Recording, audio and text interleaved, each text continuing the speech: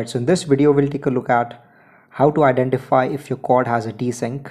So desync is when either a ESC or a motor on your quad is not working at its optimum and it's struggling to perform. So in that case what happens is the flight controller will actually tell the ESC to increase the motor RPM and give it more power, and in that case you might experience that the quad will either flip, roll, or just come crashing to the ground. And that is exactly what I had experienced a few flights ago, and I was actually very surprised because I had no idea what a desync was back then, and I thought it was something to do with my settings in the flight controller. So I reset the flight controller on the field and tried to fly the quad again, and every time I did a flip the quad simply came down crashing, and it was actually very terrifying. So I had no idea what was going on with my quad, and in the process I damaged a set of propeller, and along with that the GoPro mount that I had on my camera also fell apart, and the GoPro also took a beating. But since the surface was mostly soil, it absorbed all the impact, and none of my equipment was damaged as such other than the propellers. So then I searched a few videos on YouTube and did a bit of research on Google, and then I got to know about the term desync and how to fix it or what could cause a desync. So some of the videos suggest that you could play around with the settings for the demag compensation on your ESC, and that could help as well. But even after applying those changes, you will still have to test it in a real environment, and that's when you'll know if the problem is fixed. But in my case, it was the ESC number 3 which was the cause of the desync. Initially I thought the motor number 3 was damaged or had some problem. So then I bought a replacement motor, and even the replacement motor was acting funny when I had the quad connected to the computer and I was testing it in the motors tab. So then I replaced the ESC number 3 and the motor was functioning as it's supposed to be. So here's a clip when the motor was twitching with the bad ESC on the quad.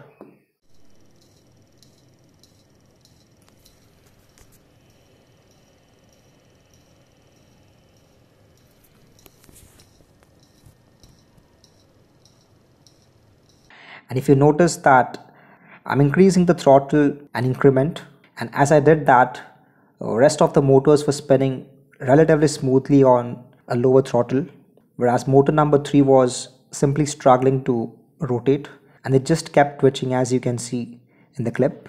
And that's what actually led me to think that the motor was damaged. But even after replacing the motor with a new one, even that started to twitch, and that's when I realized that the problem could be the ESC. So then I replaced the ESC with a spare one that I had, and I did the test again in the motors tab, and at that point the motor number 3 was working well, just as the other motors were.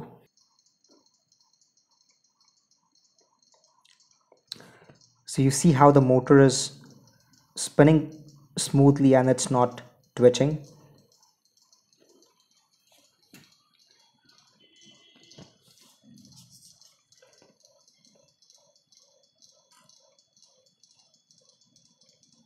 But even after that, I wasn't 100% sure if I've diagnosed the cause of the desync. So then I did a test flight with the quad, and obviously I did not have my GoPro on and I have the DVR footage.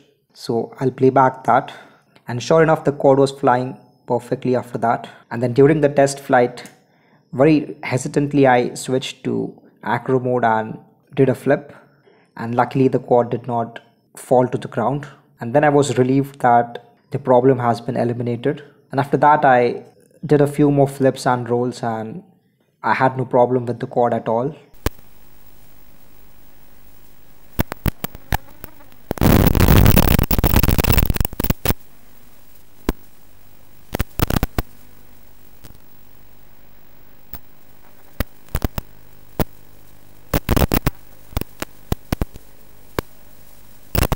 So definitely the ESC number 3 on my quad was damaged, and I do know the reason for that, because in my previous flight before I had the desync, I had a very hard landing and it was on a concrete surface, and the landing was so hard that The quad literally made a thud sound.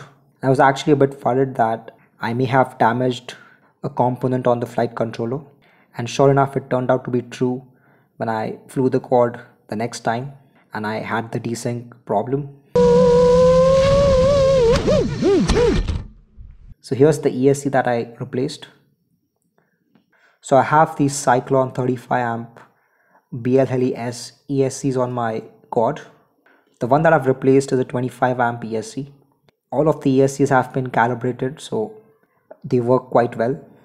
So a couple of tips that I'd like to share from my experience are, so if you ever find yourself in a situation where the quad is falling to the ground, either when you perform a roll or a flip, it's got to be a desync, and the problem could be the ESC, the motor, or even the flight controller. I'm using individual ESCs, but if you have a 4-in-1 ESC and you have a desync problem, then that could be a costly affair. But since I built this quad on a budget, most of the equipments are relatively cheap, and I always have a few spares with me. So that way I can simply replace it and diagnose if the problem is fixed or not.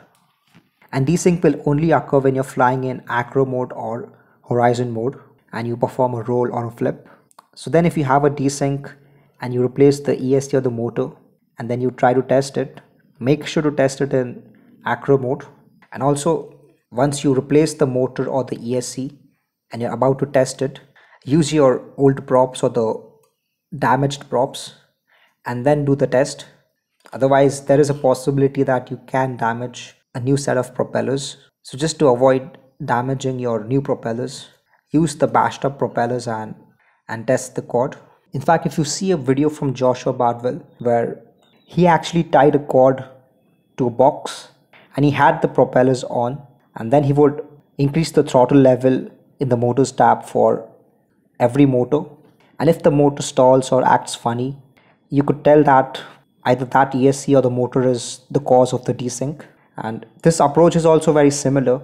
It's just that instead of spinning the motors with the propellers on to the maximum, we're simply spinning the motors at the lowest RPM and see if the motor can spin well.